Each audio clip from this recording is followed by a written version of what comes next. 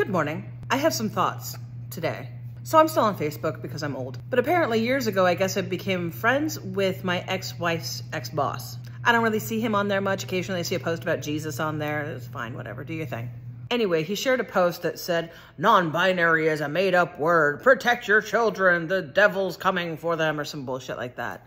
And I just responded with, all words are made-up words. 'Cause it's true. Man, woman, spoon, book, cat, all made-up words. Non-binary came into the common usage in the 1940s. Given it wasn't specifically for gender, but like, I didn't unfriend him. I don't like to unfriend people that I disagree with, because I think you can have some really interesting discourse with people that you disagree with.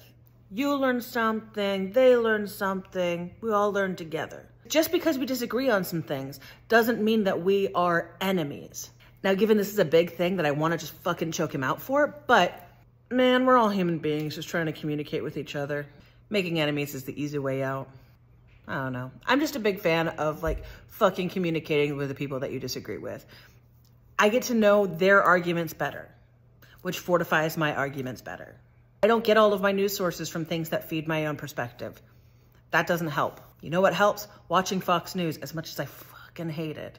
As much as I want to throw things at the screen while I'm watching it, I have gained better perspective into my conversations with people who watch it. I understand why people unfriend or unfollow. I understand wanting to make sure that the sphere, the bubble that you're in is a safe place. I don't know if it's a Capricorn in me, but I'm all about, conversation. Let me prove how you're wrong and how I'm right. And the best way to do that is to understand their perspective. Use their own knowledge to help get them on our side. We're all people. Okay. All right, I figured out what I want this video to be about. It took me a minute. I'm standing, I'm amped, I'm pumped. Let's go. A couple years ago, I read an article about Daryl Davis. He's an African-American blues musician. At one of his gigs, he was playing and there was this guy who was just kind of looking at him funny. At the end of the show, this guy in the audience came up to him and said, I didn't know a black man could play as well as Jerry Lee Lewis. And instead of going like, the fuck? He sat down and had a beer with him. They talked about all different kinds of things, sports, just casual shit that they had in common. Eventually, it came out that the guy in the audience was with the Klan. And Daryl very could have easily gone, ooh, no, fuck off. But no, they kept talking. And eventually, the gentleman that he was talking to ended up giving him like information on people in the Klan. So to keep this short and simple, because I've already been going on for way too long, Daryl went on to not only become friends with this guy, but to convince him, not even convince him, this guy chose to leave the Klan because he saw that fucking Daryl is a human being. Daryl went on to like interview a bunch of different Klans people for a book. And through that, just like common ground fucking conversations, became friends with them. And they left the Klan. I think on his own, he collected about 20 to 40 Klan's robes. People who went, I fucked up, here's my robe. That is the shit. He was quoted as saying something along the lines of, and I'm paraphrasing, the greatest weapon we have against bigotry, racism, misogyny, homophobia, all that shit, is the least expensive weapon, communication. That's how you change minds. That's how you fix shit. You talk to people, meet them on common ground, because people who you disagree with, you probably have way more in common than you want to admit. Sorry, I'm very passionate about this. I hate when people just hate people for the sake of hating people. It doesn't help. I'm pacing.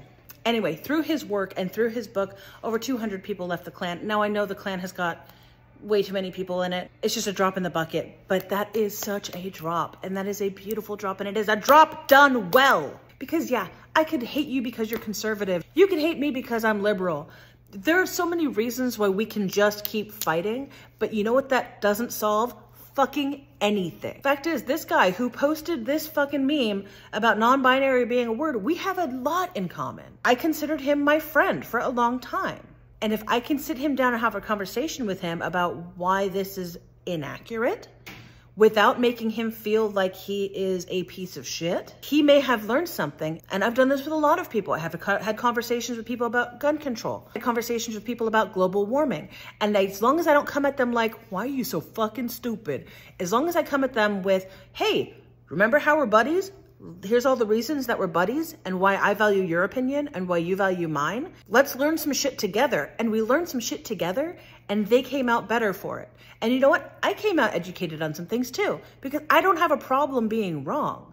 That's where it gets the hardest, is acknowledging that there are going to be moments where you're wrong. Be okay with being wrong. Talk to people you disagree with from a place of love and respect and friendship. If we could all just not fucking want to fight people of opposing ideologies, we might actually be able to fix shit, which would be dope. I should run for president. This is the story of how a Facebook meme has made me now want to become president. I love your face. Have a beautiful day.